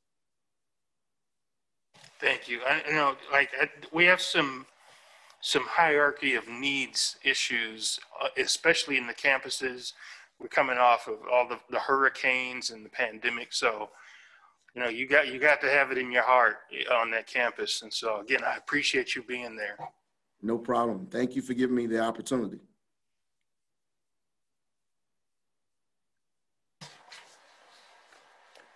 Great work. Great work.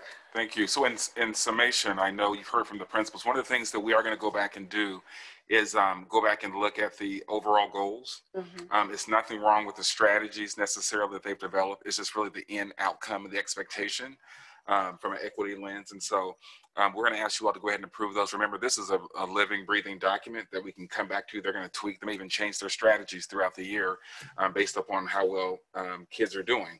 And so we're going to continue to bring this as an update. What I will do is next month, we'll bring this back again, just updating you all on the outcome measures of what we've set from a district standpoint.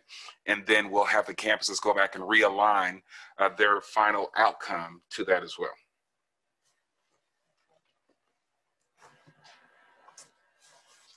Thank you, Dr. Watson.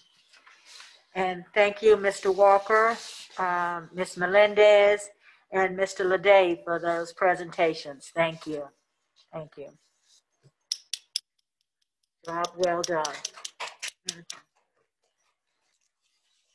So with no other questions now, I will now entertain a motion that the Board of Trustees approve the Spring Independent School District 2020-2021 campus improvement plans as presented by the administration. I move that the Board of Trustees approve the Spring Independent School District 2020-2021 campus improvement plan as presented by the administration. A second. It's been moved by Don Davis and seconded by Kelly Hodges that the Board of Trustees approve the Spring Independent School District 2020-2021 campus improvement plans as presented by the administration. Is there any other discussion?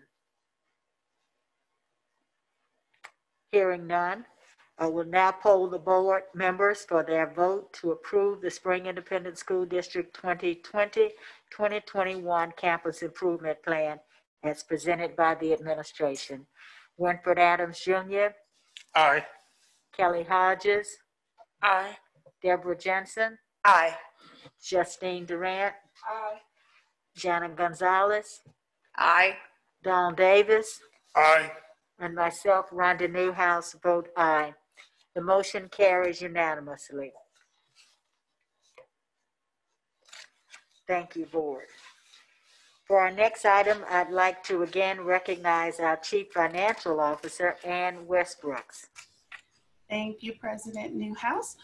On Thursday evening, we spent some time discussing the changes to the tax rate calculation and adoption requirements as a result of House Bill 3.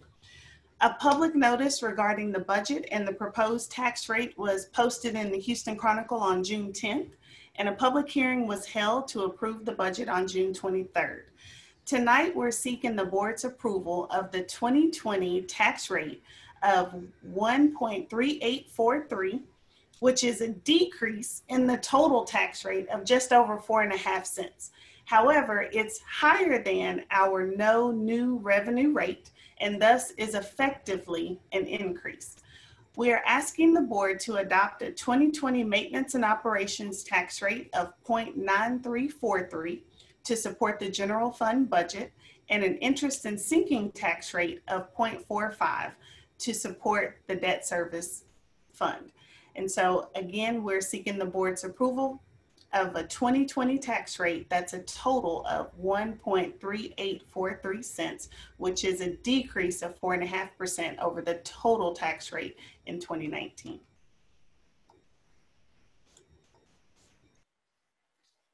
Is there any questions? Ms. Westbrook, is this the vote where we can get a penny of tax if we're unanimous? Yes, ma'am. Yes, it is. Thank you. Thank you for recognizing that and reminding us of that. Can we reiterate that for Trustee Hodges? Go ahead. Repeat that for Trustee Hodges.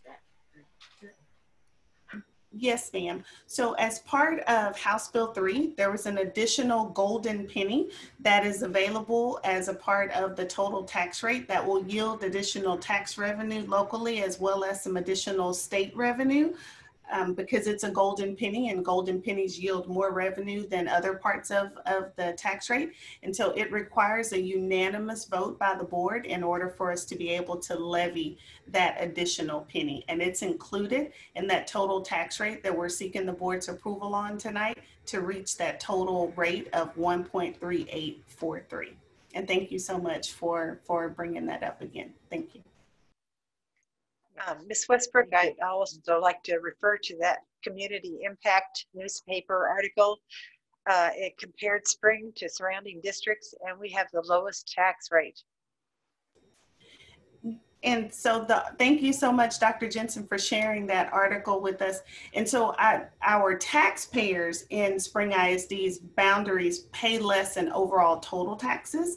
Our average homeowners or residents is about $147,000 in the 2020 school year. So based on the taxable value of the average home in the Spring ISD school district's boundaries, our taxpayers pay less overall total taxes.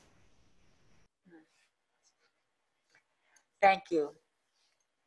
I will now entertain a motion that the Board of Trustees approve that the property tax rate be increased by the adoption of a tax rate of 1.3843, which is effectively a 4.32% increase in the tax rate, and the board approve the 2020 tax rate ordinance and resolution.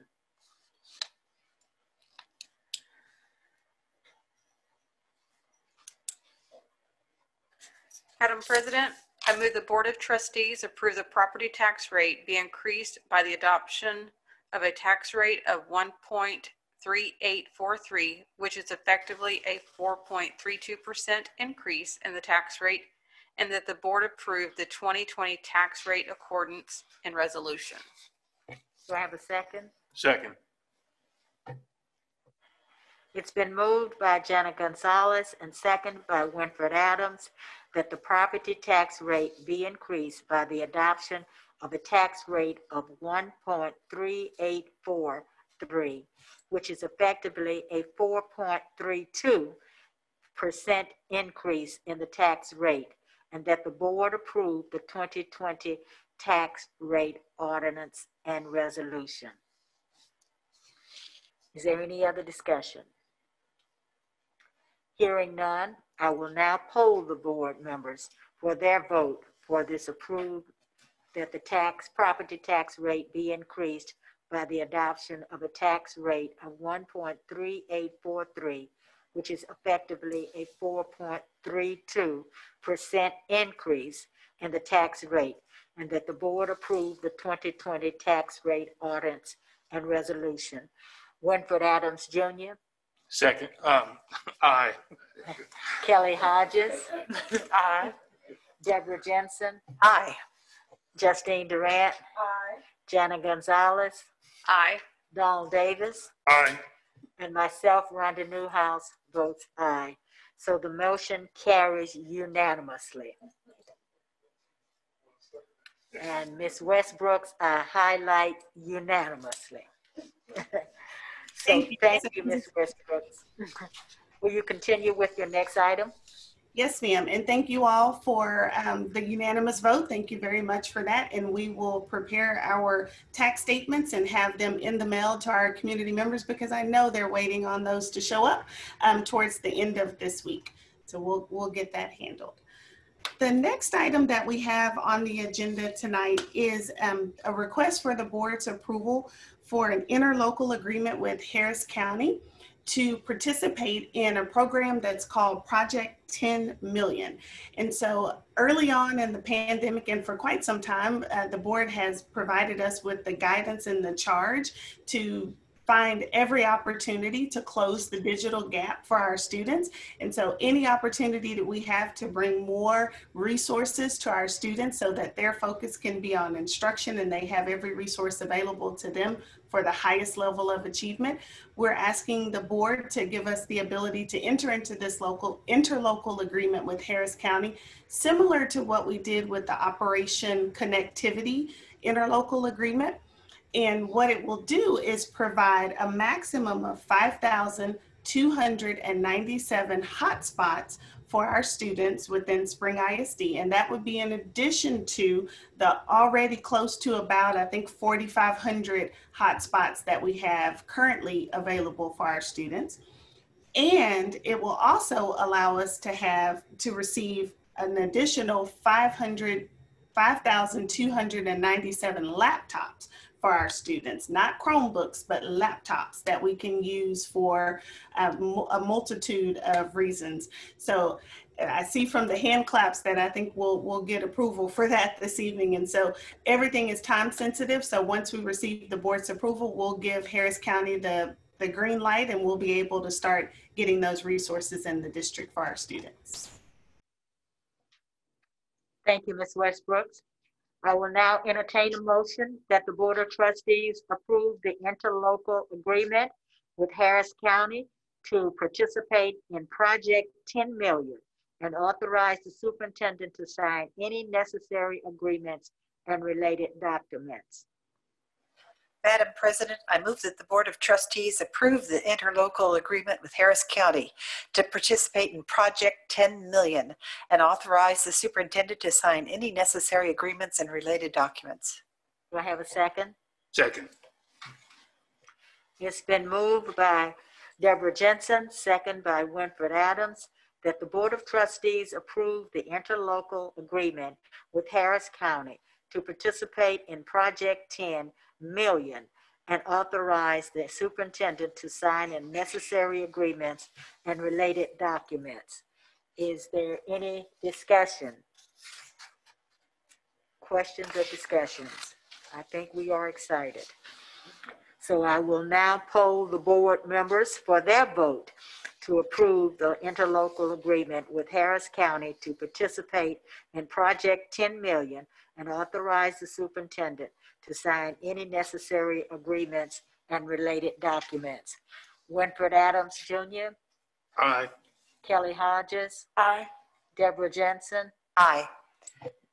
Justine Durant. Aye. Jana Gonzalez. Aye. Donald Davis. Aye. And myself, Rhonda Newhouse, votes aye. The motion carries unanimously. Thank you very much. We're all excited about those additional devices and hotspots. The last item that I have for the board this evening is consideration of an interlocal agreement with Aldine ISD. And so we've talked a lot about asynchronous and synchronous instruction and the mode of that instruction and what impact it has on attendance and how we ultimately receive our funding for our students within the district while we're in this pandemic and this remote learning environment. For our students that are joining us remotely from home, all of our campuses have done a remarkable job of having synchronous instruction as part of the day for our students that are joining us remotely. And so when our students join remotely through synchronous instruction, our teachers are taking attendance at that moment in time, just like whether the students on campus or if they're online, the teachers taking attendance. For our students that are not joining us for whatever reason for those synchronous instruction sections, but they turn in an assignment or they engage in communication with their teacher, or they do one of those engagement activities that TA allows for asynchronous instruction, we can still count attendance for those students through 11:59 p.m. of that day and still count them present. So in order to capture that asynchronous engagement, we're utilizing two system platforms. We have Schoology, our learning management system that we've talked about quite a bit in various ways with the Board of Trustees. And also we have eSchool, which is our student information system. Well, the platform for attendance, the official platform that we use to report to the state of Texas, is within eSchool. The asynchronous attendance information is in Schoology.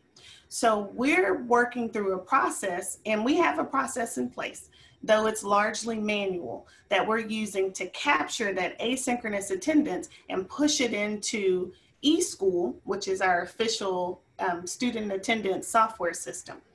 And since it's manual, we're getting it done, but we're consistently about 3 weeks behind.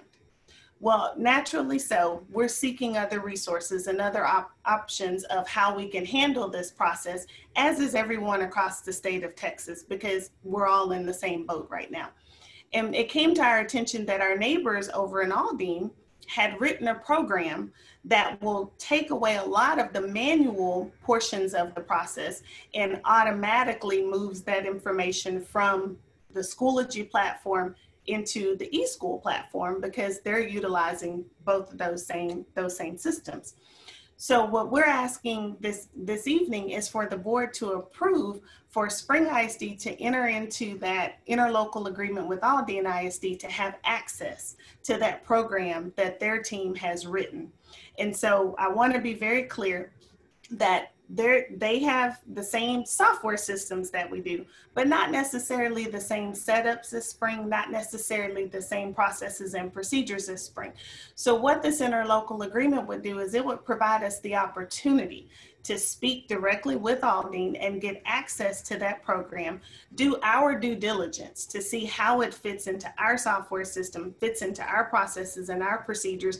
And ultimately, if it's successful, then we would be able to automate a process that we're currently handling manually, which will allow us to report out to you all, the board, to our principals who are always eager to get their attendance information, and to our community members that are interested as well, the attendance on a much more at a much faster pace. And we would have that information readily available for the multitude of reasons that we need the attendance data.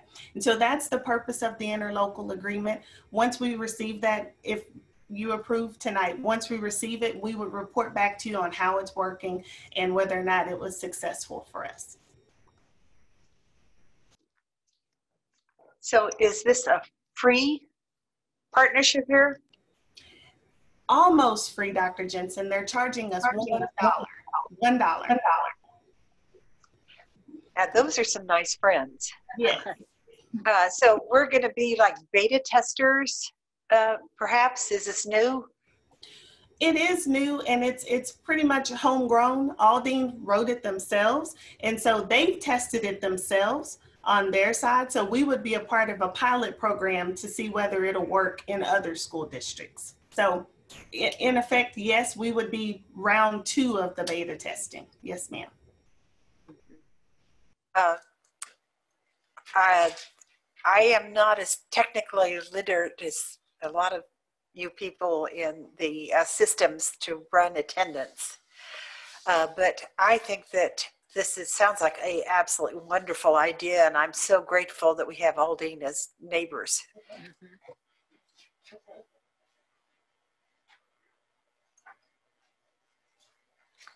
Yes, thank you to Aldine, and thank you, Ms. Westbrooks. I will now entertain a motion that the Board of Trustees approve the interlocal agreement with Aldine ISD as presented by the administration, and authorize the superintendent to sign any necessary agreements and related documents. Madam President, I move that the Board of Trustees approve the interlocal agreement with Aldine ISD as presented by the administration and authorize the superintendent to sign any necessary agreements and related documents. Do I have a second? It's been moved by Kelly Hodges and seconded by Justine Durant that the Board of Trustees approve the interlocal agreement with Aldine ISD as presented by the administration and authorize the superintendent to sign any necessary agreements and related documents. Is there any other discussion? Hearing none, I will now poll the board members for their vote to approve the interlocal agreement with Aldine ISD as presented by the administration and authorize the superintendent to sign any necessary agreements and related documents. Winfred Adams Jr. Aye. Kelly Hodges. Aye. Deborah Jensen. Aye. Justine Durant. Aye. Jana Gonzalez. Aye. Donald Davis. Aye. And myself, Rhonda Newhouse, vote aye. The motion carries unanimously.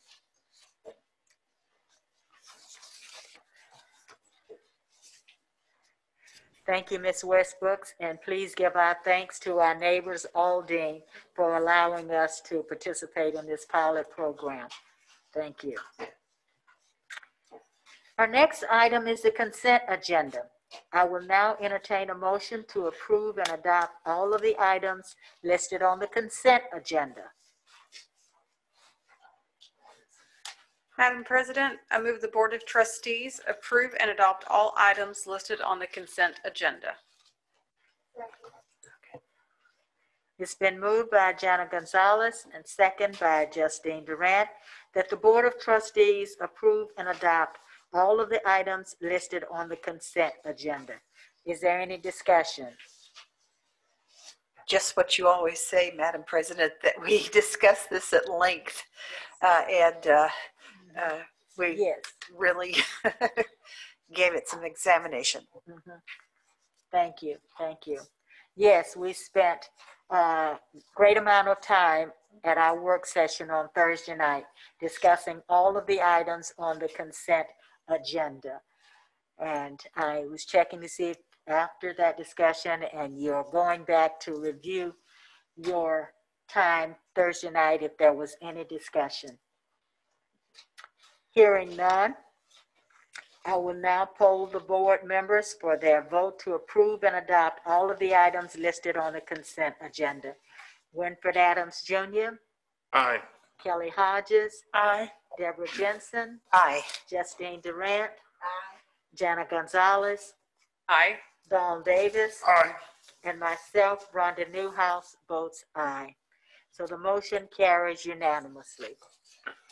Thank you. The Board of Trustees will now recess this open session and convene in a closed meeting in accordance with the Texas Open Meeting Act, Section 551.071. Texas Open Meeting Act, Section 551.072. Texas Open Meeting Act, Section 551, and Texas Open Meeting Act, Section 551.076. No voting will take place in the closed meeting.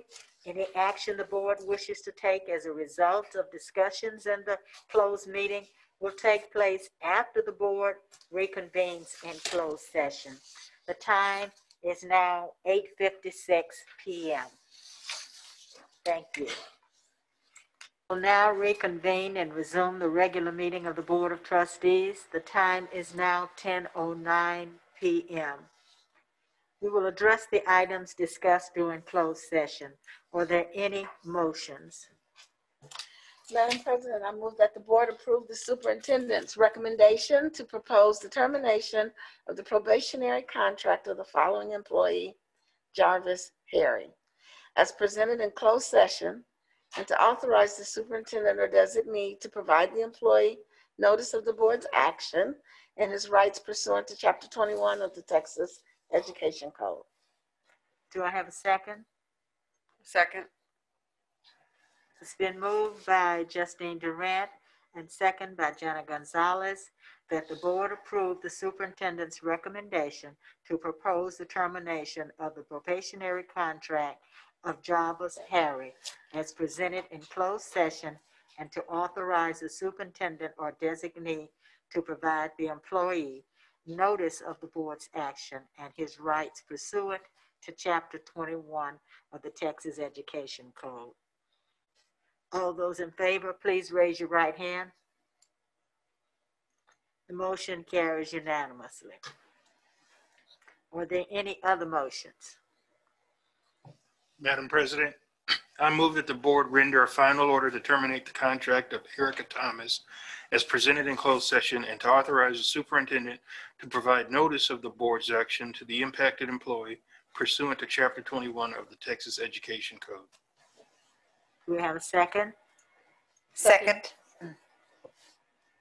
It's been moved by Winfred Adams and second by Deborah Jensen that the board render a final order to terminate the contract of Erica Thomas as presented in closed session and to authorize the superintendent to provide notice of the board's action to the impacted employee pursuant to Chapter 21 of the Texas Education Code.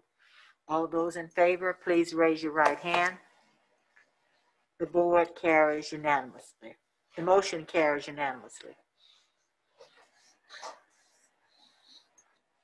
Are there any other items on tonight's agenda? Since there are no other items on tonight's agenda, I will now entertain a motion to adjourn our meeting. Madam President, I move to adjourn. Second. Second. It's been moved by Justine Durant, second by Jana Gonzalez, that the Board of Trustees adjourn this meeting. All those in favor, please raise your right hand. The motion carries unanimously. There's no further business. This meeting is officially adjourned at 10:12 p.m. Thank you.